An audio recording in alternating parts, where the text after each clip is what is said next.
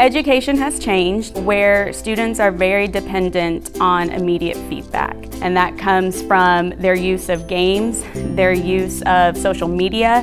Here in Tyler ISD, we expect from students from pre-K to 5th grade and beyond to utilize technology in various capacities. The students are all very up to date on technology already. A lot of the times they're teaching me stuff, so we have to make sure that they have the latest programs and technology that we can provide them. Mobility is very important for us. Here in recent years, teachers have become more mobile. Students are more mobile. They're moved from classroom to classroom, where we may not have certain technologies in a given classroom where they're at, but they still need access to the technologies. Moving to more of a VDI infrastructure, it gives us a lot more flexibility.